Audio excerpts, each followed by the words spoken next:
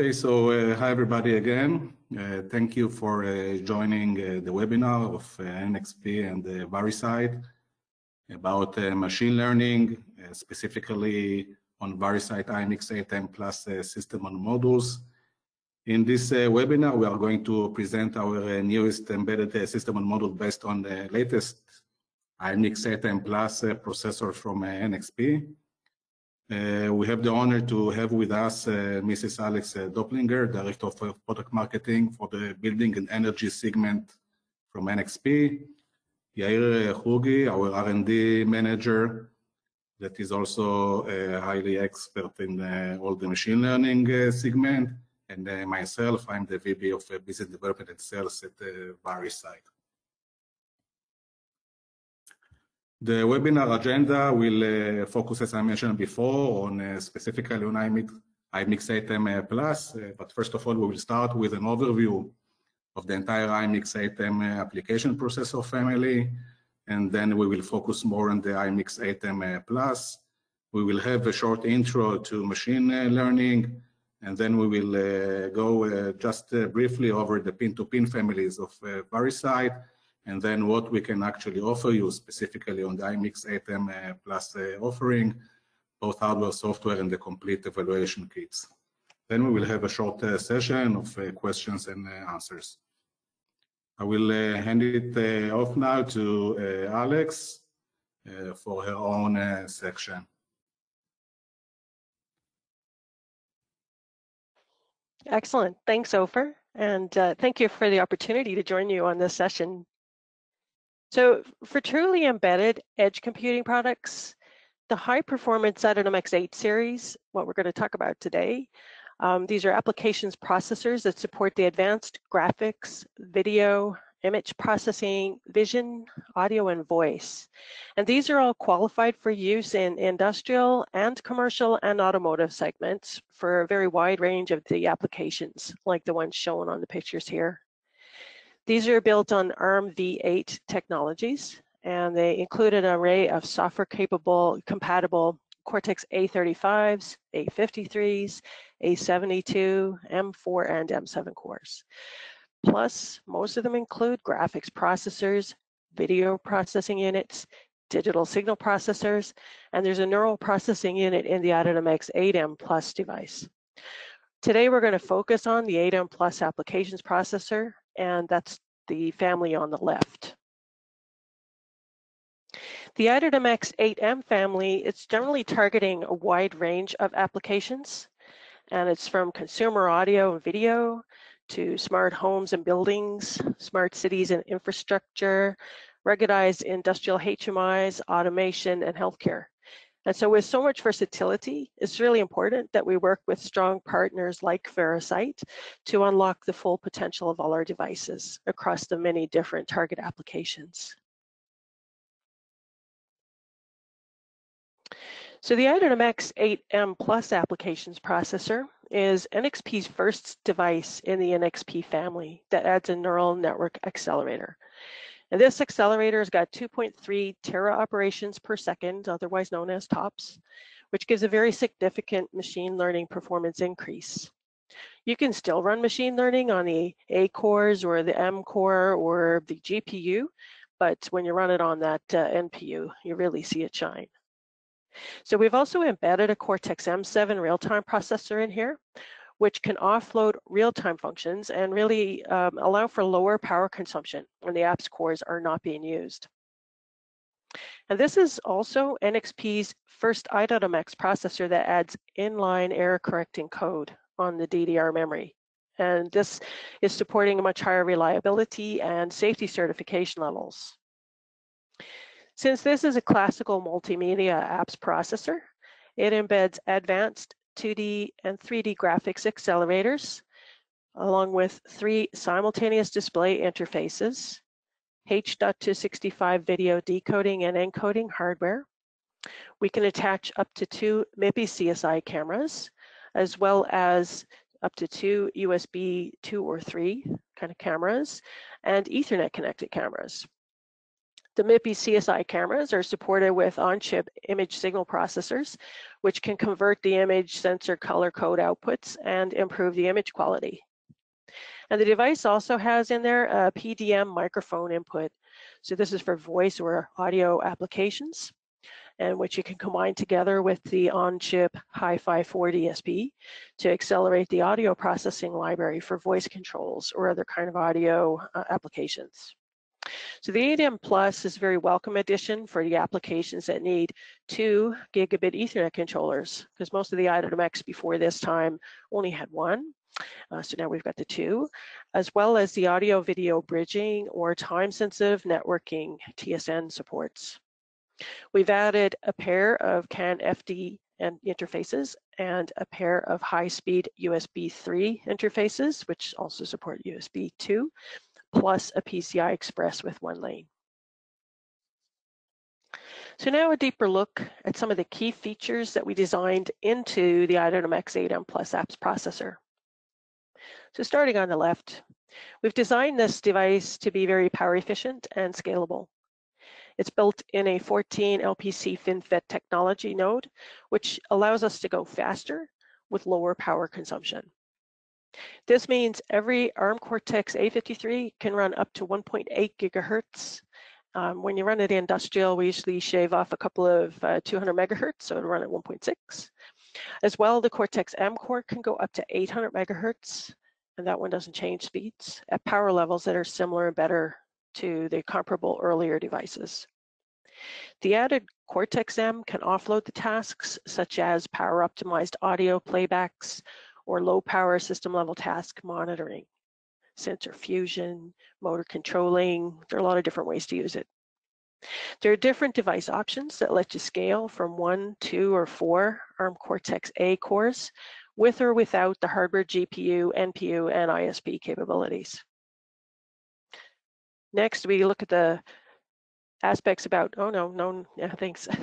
We'll look at the cost optimizations and the power optimizations. So the system silicon hardware designers have collaborated and created a size cost optimized 15 millimeter square package. And this can be rooted in 6 or 8 layers. In fact, our reference design is on 6 layers. And that's using high-speed memory with no blind or buried vias in a compact 2 millimeter square reference design. The reference design includes apps processor with a PMIC, memory, flash, Wi-Fi, Bluetooth connectivity. And of course, the Variscite designs make some different kinds of combinations of things, leveraging this one, but adding their own special pieces. The i.MX 8M Plus is offering a choice of 2 different kinds of memories. It's got DDR4 and LPDDR4, running quite fast, up to 1600 megahertz, which is 3200 million transfers per second. And both of those have the inline error correcting code capability. It's optional. You turn that on or off, your choice. This increases the system reliability and the support for systems level safety certs. It's also supporting direct connection of the PDM microphones, which means you don't need any external codecs for the microphone inputs. We're delivering the full-featured and tested Linux and Android BSP releases for the A cores, plus free RTOS for the M cores. The 8M Plus applications processor is bringing together vision, voice, video, graphics, audio user interfaces together with the machine learning acceleration. So these together support very media-rich applications such as in the smart home, smart industrial controls, and many kinds of HMIs. The dedicated graphics processing unit provides rich display experience and up to 1080p 60 on the MIPI DSI interface for display. The 8M Plus is introducing a very specialized neural processing machine learning hardware accelerator, and that's the topic for this session. And finally, this processor is designed for operating in commercial or harsh environments. So it's qualified to run for more than 10 years of continual operation life. The industrial temp spec is allowing junction temperature ranges of -40 degrees up to 105 degrees C. And it is part of NXP's proven product longevity program, shipping a minimum of 15 years from the launch date. Here we see the ins and the outs of the 8M Plus. So the camera sensors can connect to any of the 2 MIPI CSI interfaces, and/or 2 of the USB 3 PHYs, and/or 2 of the gigabit Ethernet controller interfaces, as well as the PCI Express. Any of these interfaces can access most of the on-chip resources, including the ARM Cortex-A53 and the ARM Cortex-M7 cores, plus the on-chip and the off-chip memories, the GPU, the video processing unit, the neural processing unit, and the DSP. In addition, the MIPI CSI interfaces can access to the on-chip image signal processing hardware to convert the image sensor color code outputs from raw Bayer to YUV, which is needed for the SoC to process those images, as well as to improve the image quality along the way. These can be combined with the audio inputs to recognize speech or sound generators to provide audio user feedbacks, up to 3 display panels to give visual instructions, and decode a video to give rich media information to the user. Next slide, please. The image signal processor can be used to offload the external MIPI CSI camera connected sensors. And this provides a system-level cost saving. On the i.MX 8M Plus, the ISPs are converting the image color codes, and they also can do things like extract more detail from high contrast scenes, or de-warp the fisheye lenses, or correct geometry for low-cost lenses, as well as enhancing that image before they process to any of the other processing units. When you use this, you can replace external ISP chips, and those are often very costly. They also often tend to have a shorter product life than is needed for industrial applications. So using the ISP on the 8M Plus, it helps with the product longevity of your design. It's also very helpful when you want to add a high definition camera if it doesn't already embed the ISP, because many of them don't do that. Next slide, please. So now we'll switch gears a little bit to talk about the machine learning. And we've been hearing about this for so long, but it finally appears like the wave is here. There was an EE Times survey in 2019, which indicates that 55% of developers say that their current or their future work requires machine learning of one kind or another. And that number is much higher now. We're seeing very high interest in this. And 2021 really seems like the year when a significant portion of the design world is really ready to dig in. Next slide, please.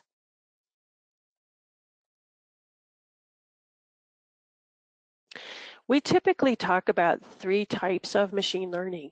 So we talk about computer vision as one, or speech analysis as another one, and you could call that also audio analysis.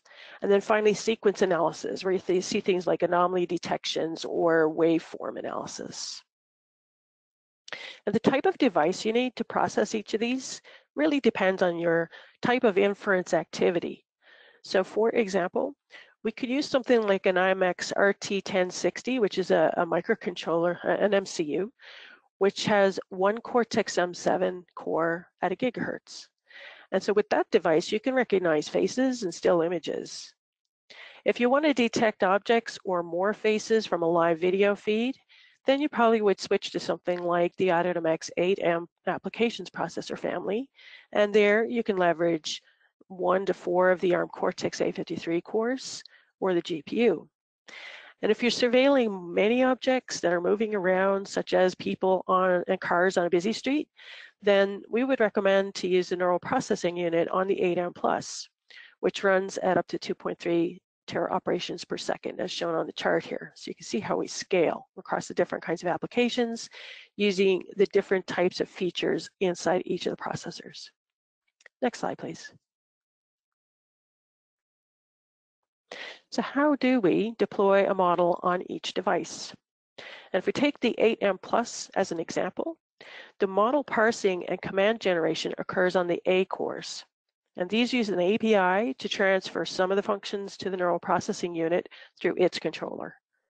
These are things like activation functions, dense layers, matrix multiplication, normalization, reshaping, RNN.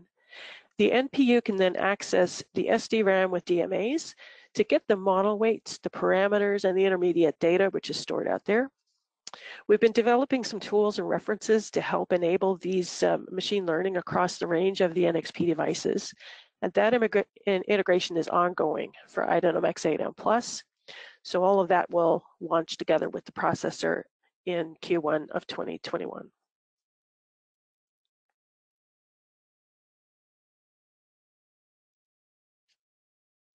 So NXP i.MX applications processors are designed from the ground up to improve our interaction with machines in harsh industrial and manufacturing environments, with consumers in commercial environments, with people in their homes. It's a wide range of things. And we're very excited to be on the forefront of the latest developments. And we hope to hear from you soon. So now I'll hand it back to Variscite to show you how they can help you build your machine learning applications faster and easier. Yair? Thanks a lot, Alex. So Yair will take it from here. Please, Yair. Yes. Hi, my name is Yair. I will give a bit overview about artificial intelligence and machine learning, especially on the edge. So what is artificial intelligence? It's the ability of a computer to perform tasks that's associated with human intelligence, making decisions which are complex and analyze complex questions and problems. Machine learning is a subset of it, which is a computer algorithm which learns from its experience and from new data and tries to predict what will happen. Deep learning is a subset of machine learning that is used for analyzing the data, and it's based on neural net technologies, which we'll see how this technology works a bit. The technology is based on neurons, and why should we use it? Actually, machine learning, we use it to predict an output trend or determine what's going to be based on new inputs, trying to predict it. Deep learning, we use it for classification, identification, and enhancement of signals. Actually, you can find also signal processing algorithms that are based on deep learning, which are used for enhancing signals. So what is an artificial neuron? It's actually a unit that has a vector of input values, multiplies them by weights, and accumulate. What is known from the field of signal processing, this is kind of, I would say, a multiply, accumulate, or a dot product operation, also known as dot product operation. At the end of a neuron, there's a nonlinear activation function. The activation function may be a sigmoid, ReLU or leaky ReLU, and so on. But here is it's a nonlinear function that acts on the output of the multiply accumulate operation. In artificial neural networks, there's a large number of interconnected neurons, and each neuron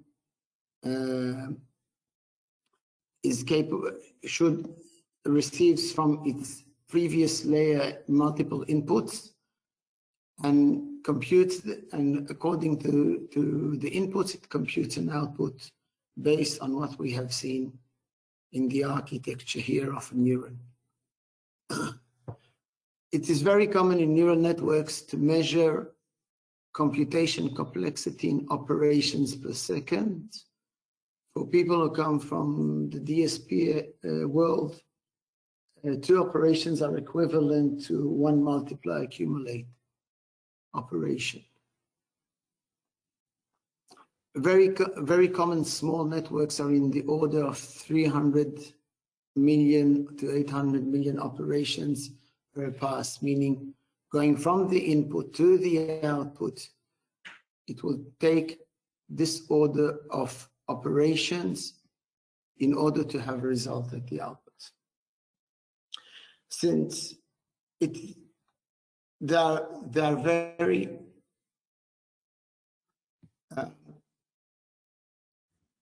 computation complexity is very high, so it's common to measure it in gig operations per second or tera operations per second. What are advantages of machine learning on the edge? First, it's bandwidth and latency. When we are on the edge, we cannot necessarily rely on the cloud to do the processing because latency may affect the performance of our system. Security and data privacy.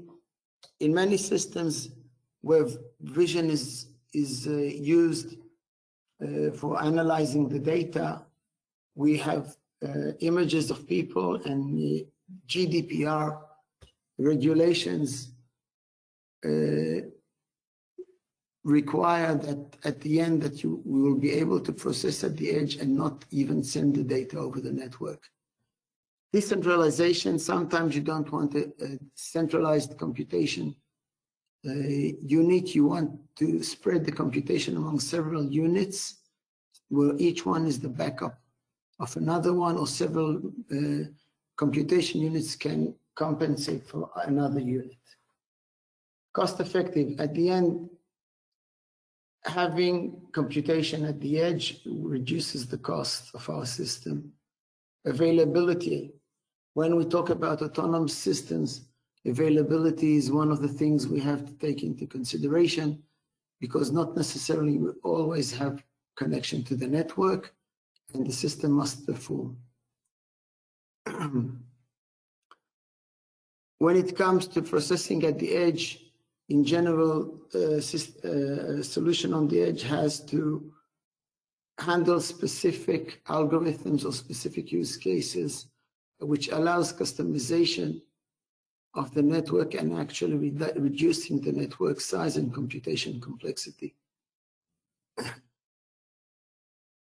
Redundancy, we can build it's easier to build redundant systems in this case and still maintain low-cost solutions. Here we demonstrate some photos from what we run, what is known as POSNet on an i.MX 8 Plus. Now I'll hand the presentation to Ofer. Thanks, Yair. And I have to apologize in the name of Yair of his voice today. He was talking too much in the past several days.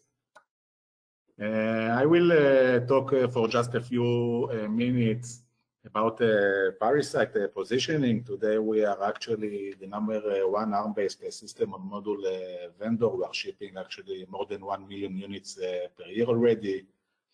We are almost 18 years in the SoM market. We have actually above 5,000 customers around the world.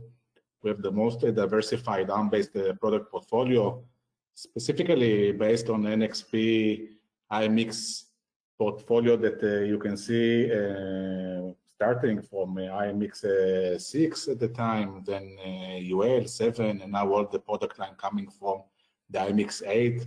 8M, 8M Mini, 8M Nano, Quad Max, 8X, and the latest 8M Plus.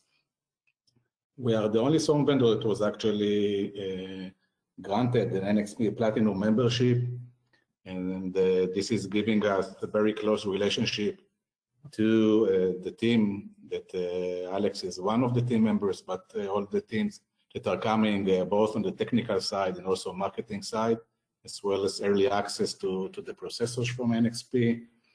We have our own internal production lines, so we can actually optimize each and every module that we provide to the customer and do a kind of a tailored design for the customer and the assembly for his own specifications. We're certified also for medical 13485, beyond the ISO 9001, so the quality that all our customers can enjoy is practically the one that is provided to the medical companies that I mentioned before. Just a bit about our pin-to-pin product families. So we have two families that we call a pin-to-pin family. One is based on an edge connector, of 200 pins, similar to what you can find from the memory SODIMM of the DDRs. That is actually started about 8 years ago on the i.MX 6. We have started actually with the solo dual and the i.MX 6 quad. Later, we scaled it down to the i.MX 6 UL and ULL that you can see at the top right. Later, when we have introduced the i.MX 8 family, we extended the VAR-SoM family to the Nano, to the 8M Nano, to the 8M Mini, as well as the higher performance processors like the 8X and even the 8 Quad Max and Quad Plus that can go up to 6 cores of A72 plus A53s, and naturally the latest 8M Plus that you see on the top left. The other family that we have, what we call is the Dart. It's more for size-limited end products that prefer to have a smaller form factor. It is based on 3 board-to-board connectors, so total of 270 pins are available here, which actually giving the customer more flexibility also on the pin mux options, because there are 70 pins more than compared to the VAR-SoM family with 200 pins. And while in some cases there might be the same interfaces that are available on the VAR-SoM and the Dart, there will be less pin muxing options on each and every pin, and you can use more interfaces simultaneously on the Dart family. So in some cases, customers prefer the Dart, in other cases, they prefer the VAR-SoM. Naturally, the VAR-SoM is more scalable because the Dart is limited on size, and processors, big processors like the 8 Quad Max or the 8X, with more memories and more features are not fitting into the form factor of the Dart, and we introduce them only on the VAR-SoM. So there are some pros and cons for each and every family here. And pay attention to the note, while they are pin-to-pin, naturally there are some interfaces that are not necessarily pin-to-pin between all of them. We do try to maintain most of the, let's say, common interfaces that will be pin-to-pin, and we introduced a carrier board that you can actually use as a reference design and scale up from one processor to the other, specifically moving. Many customers were actually starting, for example, with the Mini, and now they would like to move up to the 8M Plus or the other way around from the Mini to the Nano, and even down to the 6UL in case there is no specific multimedia needs, for example.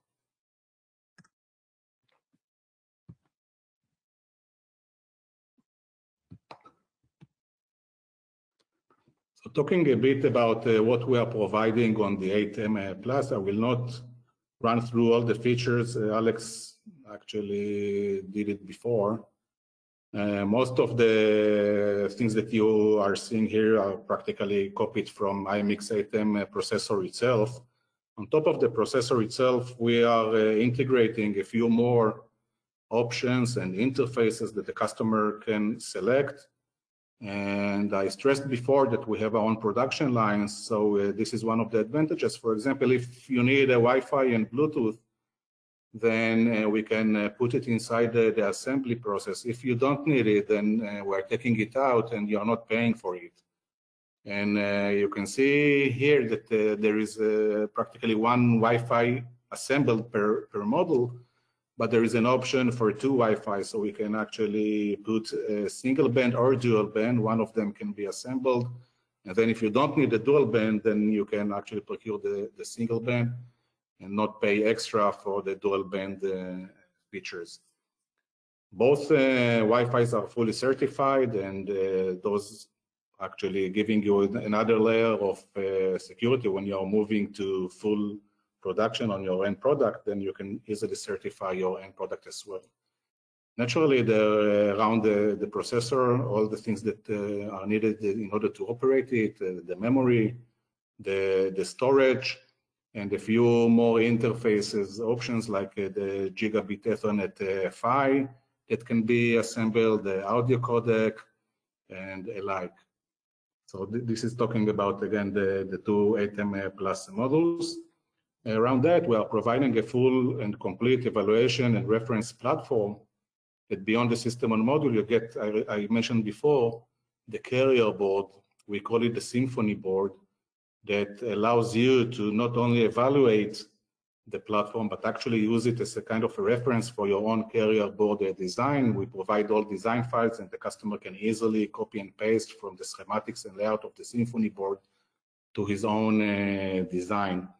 All the software that is related to the kit is also provided by Variscite. I listed here the main operating system that we are supporting, the Linux, both Yocto and Debian. Android, we give also examples and support for FreeRTOS and boot to Qt. So all those are actually detailed inside the wiki pages of Variscite, and you can go into the wiki pages and easily see all the details on how to operate each and every interface and additional features that are needed for evaluation and design.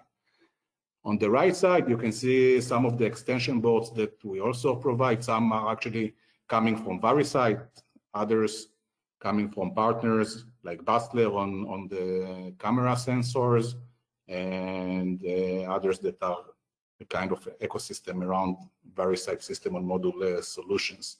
You have here also HDMI output and other camera boards that are provided around the complete system. This is the contact us page, so you have all the details. Naturally, we will share with you, and you can take it from there. And now we will move into some questions and things that we got from you throughout the webinar today. And we will start maybe one for you, Alex. So if you can go out of mute, there is questions about Windows 10 IoT. Is it available today? Because it was actually mentioned in your slide. Is there any Windows IoT support or plans? Okay, thanks for that question. So yeah, there has been ongoing Windows supports for different i.MX processors, including Win 10. There's a website, which maybe we can provide that afterwards, Ofer, right? But a website link to all of the available Win 10 supports. There's still more work to do though, and it's very important depending on your use case and how many of the features you want to actually access inside the devices to contact us and contact Microsoft and let us both know what it is you need if it's something missing from what's already provided on the i.MX 8 series and the 6. Thanks. And I think this is between maybe you and Yair. Can you talk about the warm-up time required for the NPU? I think, Yair, you've been messing around with that. Yeah, there's an application out of NXP which provides information about the warm-up time, but what specifically did you want to know about? Actually, I think I understand that question. So that is a, right now, NDA discussion. So great if you contact us and we'll go into it. And the answer is it kind of depends, on which toolkit you use, or you'll get a different answer depending on which toolkit you use as well. Okay, there is one for me actually. There was a question if can we already deliver a product based on the i.MX 8M Plus, and which revision actually of the silicon is provided here. So yes, as I have presented before, the full evaluation kit is actually already shipped to our alpha customers in the past several weeks. And the evaluation kits that we have today are all based on the A0 silicon from NXP, which is the generic sample that we got from them. Later this year, in January timeframe, we are actually about to get the A1 silicon, that is the one targeted for mass production. And then during Q1, we are actually moving to full production on that.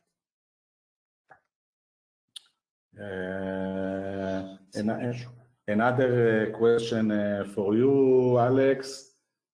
can the ISP generate an RGB or ARGB image from a Bayer image? Yes, that's one of the functions on the ISP, is to convert the raw Bayer into the RGB. And then it gets passed into the other elements in the device. And it's very open to where you can send that image. It's got free access on the system bus to go to the A core, the GPU, the NPU, the M7, the DSP. Okay, there is another, I wouldn't call it a follow-up question, but I would say more of the same family. Is the 8M Plus machine learning accelerator able to work similar as an image signal processor? So the machine learning accelerator is excellent at doing the dot product, like described in the slides. The ISP functions are sometimes similar math, so there's no reason you cannot use it. If the math, the Mac is the right kind of a math machine for what you're doing, you can use it. But most of the time we would see the ISP or something else in the device do that image processing. Okay, thank you. And another question for me is your new M Plus module fully drop-in pin-to-pin compatible with the other i.MX 8 modules? I think that I've mentioned that during the presentation. You can easily design a carrier board similar to the Symphony that we provide that will support the 8M Plus as well as other processors.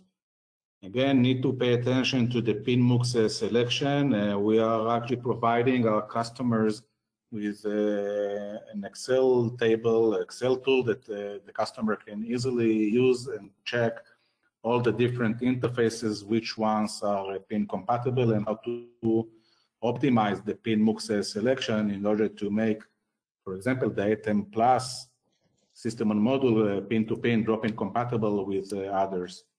So this is the general question. Another one is talking about which kernel version we are currently supporting.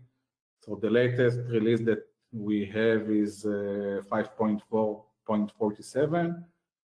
Naturally, we are updating our Linux releases as well as the Android releases after NXP is formally releasing their own Linux and Android version. Then we're actually taking that, making the adjustment to our own platform, the BSP and everything that is related to our platform, testing everything, making it production ready, and then we are submitting that to the wiki pages of Variscite that I mentioned before. Ofer, I can add on to that one. Thanks. Sure. Yes. So the Linux 5.4 is the current release, and we do a Linux update at the end of every quarter. So at the end of Q4, it'll still be on a Linux 5.4. And then at the end of Q1, we'll be moving into 5.10. Okay, excellent. I think that actually our time is up, even we took a few more minutes for the Q&As. So I really want to thank you, Alex, for your participation in this webinar. It was excellent. And everybody else, thank you for joining us, and stay safe. Thank you very much.